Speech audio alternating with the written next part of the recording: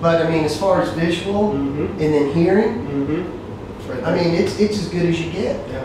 You know.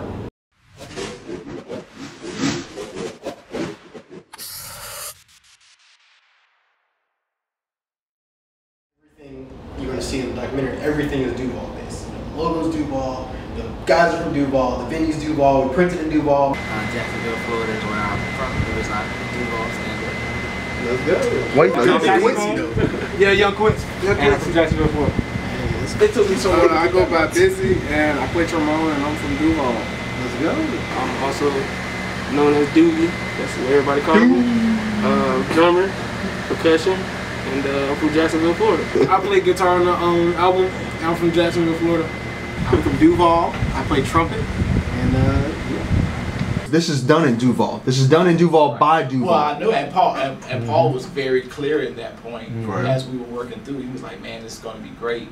And the artwork was done, mix and mastering was done, production was done, everything was done. Because I think you guys just wanted it done right. Oh, they leave the city. Oh, you can't do it in the city. It's like, why though? Yeah. Duval, like, it's one of the reasons why I stayed here. I mean, and Jameson can attest to that. On us leaving FSU, I said, man, I want to come back home and make a scene. So, I mean, when he hit me up about it, I was like, yeah, I do. Mix and master, everything is based in Jacksonville pretty much to prove the point that you don't have to go to LA and New York to make it. Like, so you can do it in your hometown as long as you get the right team together. We somehow fit 24 people together to make this happen. Yeah. You guys came in with a clear vision of who you are. Like, listening to you guys is kind of like, oh, this is a whole new thing. 2.5 years, we only stopped. Good work. Eventually, we're gonna do an original project. Yeah. And in October, April, we're doing an original project, and we're gonna do it by the end of the year. And it's like, all right, let's get it done. And people, all gigs. You guys have originals? Of like, yes, we do. We just don't have anything. We don't have anything to show you yet. And this was like, you know, we want to come out swinging. We put this together in less than 2 months. Oh, that's a whole nother as far as like the that's a whole rehearsal nother process. Yeah, we got enough tape for that. I had no idea what I was getting myself into. All of that came together right there at Paul's house, bro. Right there, and like the way it just all happened. Around that time, it was like fall semester, second year, and it was just like a little stressful having to do all the schoolwork and having to do this outside of school. But like honestly, it was very rewarding because while we're in school, they're teaching you to study this music that other people created. But when we created our own stuff and we got to listen back, like the gratification that you get from knowing that you did some raw there's nothing better than that. Want to have a live recording of the band playing and the audience around, in ears, hearing and experiencing everything that's happening at the moment. Then you coming in with the idea that you had, you can't manufacture that stuff. It's got to happen the right way. You know, when you play with Let's Ride, oof, it should be like, oof, sweet. Let me get a musical outlet. That's the whole concept of the gig. Is there's no, you never have to play anything exactly like you did the time before. And free space. You don't really get that much free space in a lot of places. So to be able to create freely, It extends your vocabulary as a musician beyond just your instrument, on different instruments, and that really helped, bro. Like for real. But the thing for me, it's like the music has always been there. Y'all know the caliber of musicians we got is incredible, talent, love, but like the biggest thing for me is I've never been part of a band where the love, not only for the music, but for the people we're affecting, the people we're reaching out to, is that doesn't happen just anywhere. And that is what has kept us together, and you know, this really does feel like a family. Why don't we have a start of the song, finish the song, but whatever happens in between is up to you. That's what Doogie was saying. He's going to talk about that in the documentary when you see the full thing. That he loved about this band is that there's no start to finish. Between those lines, it's whatever you feel. Will was like, yo, my boy Doogie, We're like, wow, we probably can't get Doogie to do this. Literally everyone. We probably can't get Doogie to do this, yo. Nah, when I knew what it was, bro, like I was like, he knew I was game before he even told y'all about it, cause he know me. You know what I'm saying? He's like, man, this is. Y'all went to high school together, right? Yeah. He loves to do this type of stuff. You know what I'm saying? And I've never done this. And we didn't believe it. But just the concept, the whole, just the freedom, bro. Just knew you would. This is stuff that we listen to. I get to do what I want to do. I get to come in and do in the house, bro. In the room, we listening to this. In the house, we all day, bro. In the car. This is what, like, see, I knew it would be game just off of the strength that, like, I mean, this is stuff that, the type of music that we created was the stuff that we already, like, just naturally inside of us. We listen to this type of music all the time, not thinking like years later we'll be playing on the album together, actually. Right. But not only together, but like in that lane, where we was just subliminally watching it on YouTube all the time. Watching Tiny Desk, watching all these different snarky tunes, and not even letters. You know what I'm saying? Not even knowing that, like, and back then I didn't even understand. You know what I'm saying? My understanding was so little. I didn't even think about playing percussion. I wasn't listening to it for percussion parts. I was just listening to it to absorb the music. But it felt, when I started playing the percussion on the stuff, it felt natural. You know what I'm saying? It was just natural. It was just something that already just spewed out of me. So without even being a percussionist, but I am, you know. Like, you are now. You are now. For real.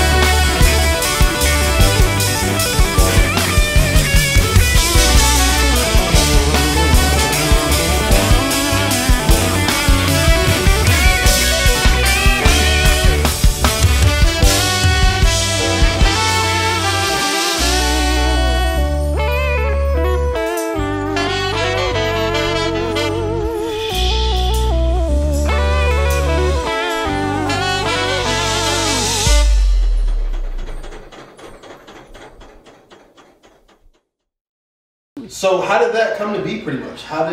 What is the Dragon Factory? Dragon Factory is a collaboration of artists, but everyone inputs their artistry into it. But it was a surfboard factory, and I wanted to build an interactive surfboard factory to where we built some of the coolest surfboards to where I could just play and be creative. And then I wanted to incorporate other art forms. And then when I got done playing with surfboards, I like to move on to new things. I knew eventually I wanted to move on to something else. Then we converted the rooms over, which you see now when you see the video. Each one of those rooms was actually a stage in the surfboard building process, and everything outside was kind of the same.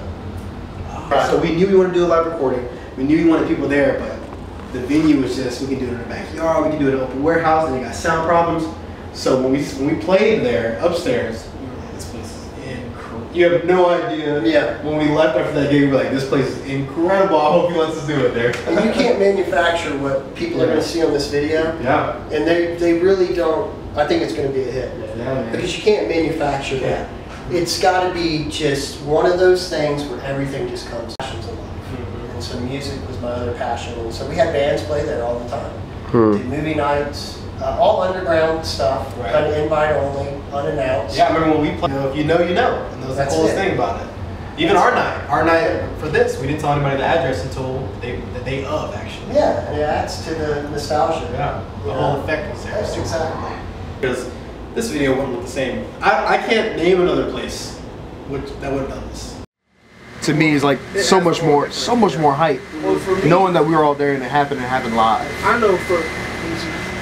I know for me, but like actually in the studio, for me that was crazy. Most cases, you know, you at least can see the band or you can see the artist. But this was like literally downstairs. Yeah, y'all were up under us, and so everything that we felt or could envision visually was just off of the audio, which is a whole nother thing. What I want to say is it's one thing to hear it, but to like see it and hear it, you see the passion in everybody's eyes.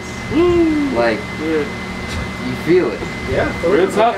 No, that's real. You guys kind of what I had in my head. You took it to a whole other level when you approached me about wanting to do, which I'd never thought of, doing actual live, you know, recording in front of an audience sitting around. And I love that kind of stuff.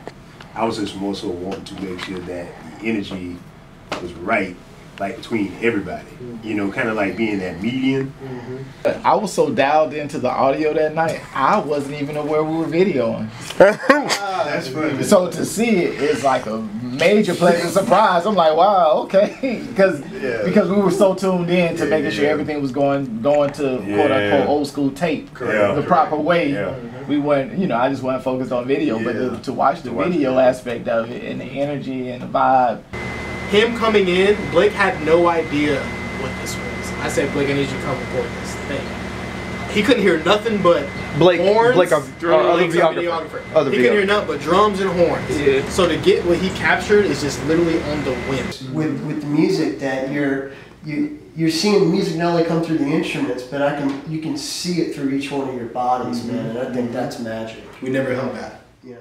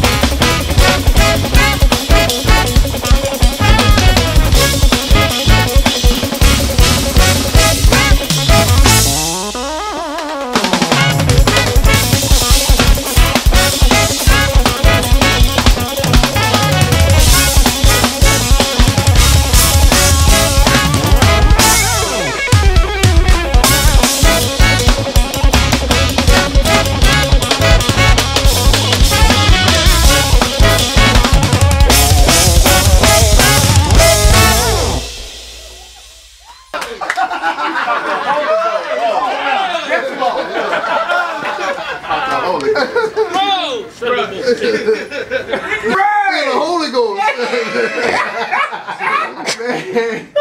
He like you pulled the shot and realized that ball was right there. In my room. He was in the room. He almost hit it, boy. He almost hit it. You know, I'm playing drums, so I'm all about rhythm. Right. And I got a. Oh, nothing.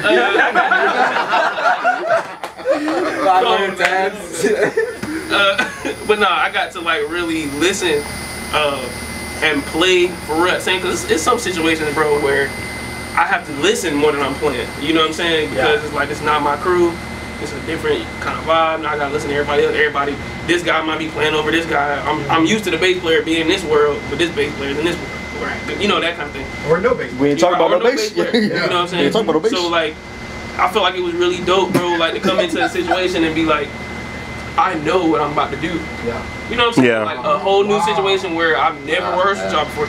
I came in and was like, okay, like, I know what to play, like to y'all's music. You know what I'm saying? And then therefore, basically, I'm making y'all's music my own. Yeah. You know what I'm saying? Our music. And making that our music together as one. Y'all notice, like first day I was sitting, second day, third day I was like, yo, what's let's do this, you know what I'm saying? What's going on? And let's try this, because it was like, I just felt it, bro. Like it was killing, bro. I appreciate you, Paul, for hitting me up for it. So I know the energy in this is something that we really wanted to capture too. I think the whole thing in and of itself was full of excitement, you know, because there was the unknown, you know. I mean, first of all, the venue in and of itself. Right. Right. Yeah. I mean, come on, man. I mean, you know, and then you add, you know, between the wealth of knowledge between these two guys, with Mo and Seb, man, bringing that into the room, and then with talented individuals as yourself. I mean, be honest, I was with y'all like a couple of days. You know what I'm saying? So for me, you asked me like, what was the hype? Man, it was everything. I've known Paul since college, to be honest, since high school. I've known Busy, I think, since middle school, bro. Like, I've known Luke since high school. Your So. mentor, bro. You do what? Your mentor. Yeah. Oh, the mentor. Yeah, Luke was my freaking mentor in high school. Wow. I think he hated me. Yeah, and it was that process. And I remember, you know, coming to college and Paul said, hey, you know, we're doing Let's Ride. And I did like a gig with you guys a couple times. Yeah, before. way back then. And so it On was Tenor. Yeah, on Tenor. Actually, yeah, the first time, as soon as Jacinto came after we made this album, he joined us. He showed up with his tenor case. I completely neglected to tell him he's playing keys because he's mainly a tenor player. He's incredible. Okay. So he's like, yeah, brass band, I'm playing tenor. Right. And then he comes like, oh, snap, bro, I didn't even tell you you're playing keys. Yeah, you need to know all the chords. Yeah, you need to know the chords. He's killing on keys. Even more. He's killing on keys. I mean, you know, a lot of y'all been just like family, man. You know, I love Jacksonville, and it's been kind of tricky here and there. We're going through, you know, just everything that happened these past couple of years. Dad passed away. A lot of different things happened. Pretty emotional for us. You know, Luke's been there for me. All y'all need meeting, sitting a lot of different things. And I just want to say, you know, it's been a pleasure. You know. Honestly, y'all like my brothers, man. Like, I really appreciate it. That's what's up, yo. We're so young, and like the passion and the seriousness, like it is hard to find that, and the amount, like, again, like we've all got stuff going on, we've all trying to make money, you know, and now we're here, like, you know, COVID-19, like we gotta work. We're still here. The bank breaker. Oh, like all these things, and we're still here. Yeah, come on, man. Like, hey, still here, bro. That's it, man. That's all. yeah, man, give it up for Luke.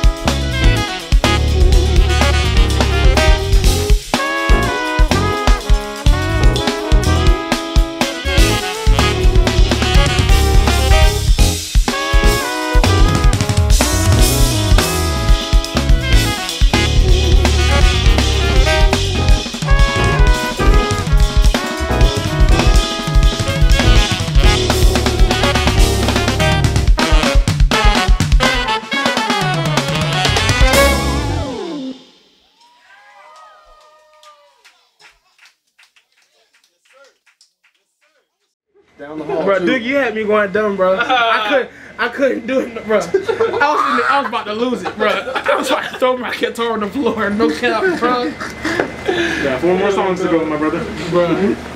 And really, how annoying was Paul? No, because the reality is, I mean, although, you know, I don't know if I would be considered the primary mix or anything, but it was a collective effort, like, and I think that's where the best mixes come out of versus just one person in the lab creating. When you add some salt, some pepper, a little cayenne pepper, Right. you know, maybe a little dab of hot sauce here and there. You know, I think that's when you get the best combination of flavor. Bonjour, je m'appelle Clément Petit, je joue tuba. I play the tuba. As much as you need to know, I guess. Okay. Clem was my like A-OK. Like when we first day, I was like, regardless on how everybody else sounds, I'm gonna have fun because Clem is mine. That's my Bass player. Bro, we were in rehearsal, like making stuff up before we were starting the song, bro. Like we just in there just funking stuff. Yeah. Bro, I'm in there like, oh man, I'm already in the band. I don't know. I mean, I'm a classical tuba player. It's how I like to classify myself, and this is very unlike anything else I've done, which is the fun part about it. I mean, I'm not. Is it my favorite thing to do? Sure.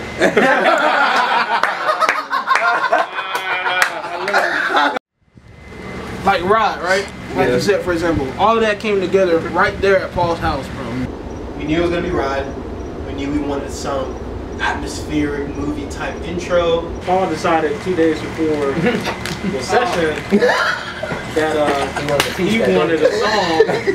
He wanted a little intro track that sounded like some anime stuff. The intro track. There was no. I'm sure D. As soon as I told D about this, he was looking at me like, "It's beautiful." He made it. He did. He looked like because I didn't have. I just knew something chorally, the inspiration, like ballady, but like it's building into something, and like I gave him a couple pieces, and he looked at me like, "Which one we do?" And he got in the room. We were doing Logic at the time, right? Got in Logic, and I let him know. And that whole intro, whole R is this guy just written genius. Oh man, you know it's crazy. I made that when I first got an iPhone, and I put it. It was last year. Yeah, last year. He's a new beat. And it was crazy because that was something I made on my garage band, and it's funny because the rhythm that they played is the actual rhythm that I had in there, but they didn't hear the rhythm that I played. They just heard the bass line. You know what I'm saying? They just heard like the premise of the track. So in the way I came up with it, I was thinking like, I knew it. Like, I was thinking like a swing type situation. Yeah. But then the way they kind of just put like that little, like that little folk type beat to it. So the day before, actually 2 days before, we came to rehearsal and this didn't exist. We were practicing the other 3 songs. And I was like, yo, look, we gotta go home, we gotta write something out, and we'll just bring you guys back tomorrow. Right. And then Doogie was like, why don't we just vibe? And I'm never gonna say no to that, right? I think Doogie's one of the ones who really pushed us to do it in that rehearsal with Blump, remember? Because I was like, man, we just need to meet later and figure something out. And you're like, no, let's vibe. I think it was Ride, honestly. Kind of like, because I seen them all separately, but when Ride came, and when y'all see it, it's gonna be bananas. It's just like, Hence the name of the band. That's right. That's right. I get it.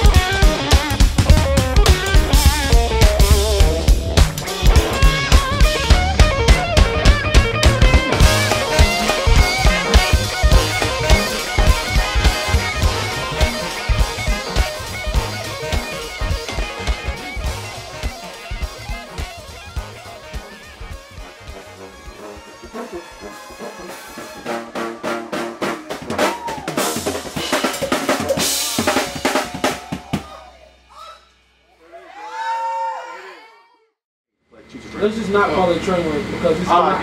I mean, we could.